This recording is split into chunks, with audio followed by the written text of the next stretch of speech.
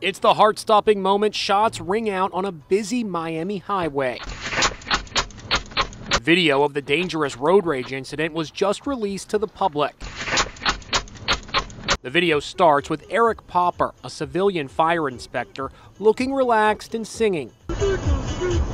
Next, police say the 30-year-old cuts off another car. Oh my God. You can hear the other driver honking his horn. Popper glares at the rearview mirror. He says the other driver is tailgating and making obscene hand gestures. Moments later, Popper opens his center console and carefully removes a handgun. When the other vehicle pulls up, Popper opens fire. Cops say he fired 11 times. If you look closely, you can see the other driver apparently throwing a water bottle at the car. Popper says he thought he was being fired upon and was acting in self-defense.